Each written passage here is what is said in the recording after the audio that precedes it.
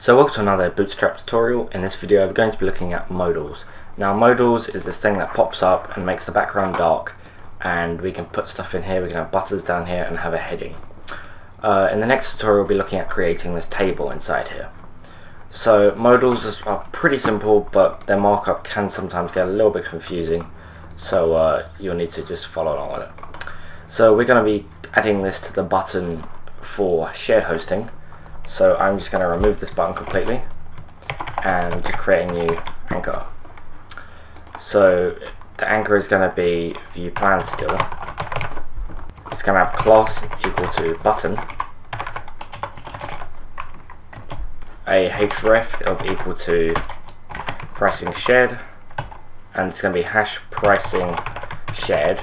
This can be whatever you want. This is just what we're going to call that modal. Role is going to be equal to button, and this will give it the same behavior as a button. Data dash toggle is equal to modal. Now this is going to tell sort of JavaScript or Bootstrap to open a modal. You can also use data toggle for other things, for opening. We used it in our navigation for the drop down, but in this case we'll be using it to trigger a modal. So that's it for the link. Now obviously when we refresh here, no one will do anything because we haven't created the modal. Now the modal will go at the bottom of our page below the nav bar, since we want this to be the last thing that's loaded, but before the JavaScript still. So for our modal we're going to create a div with an ID equal to pricing shared. Remember that's what we called it before, but we don't need the hash this time. Pricing shared class is equal to modal hide fade. Now these are just the classes for opening the modal, so class modal and also the transitions and things.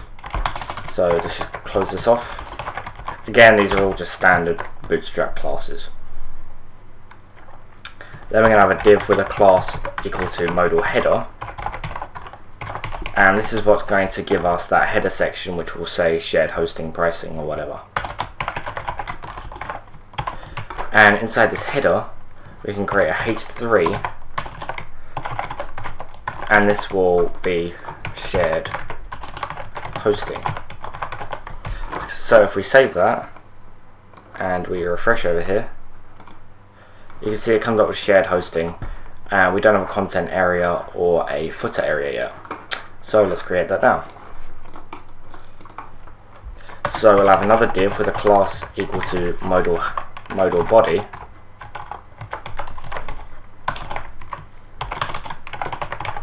and for now I'm just going to simply put a paragraph tag and some text goes here.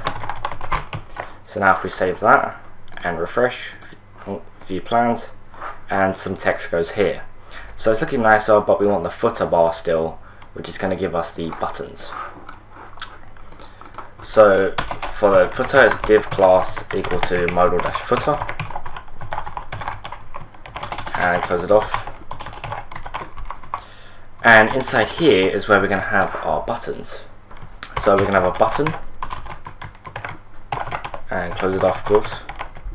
And the text is going to be close. Class is going to be to button to give it that style. So btn. Data dash dismiss, and this is going to be modal, and that's it. So this is basically telling it to close the current modal. So that's what the data dismiss is going to do. It's going to hide that modal and then show us the screen again. So refresh, view plans, see we've got a button here, close it and open it like that. So that is modals. Obviously you can have just normal any tags you want here. You can have images, you can have tables, you can have, I don't know, you can have iframes, do whatever you want in here. Yeah, so anything going there. So that's it for modals. Thank you for watching this tutorial. Don't forget to comment, rate, subscribe if you found it useful, and I'll see you in the next tutorial.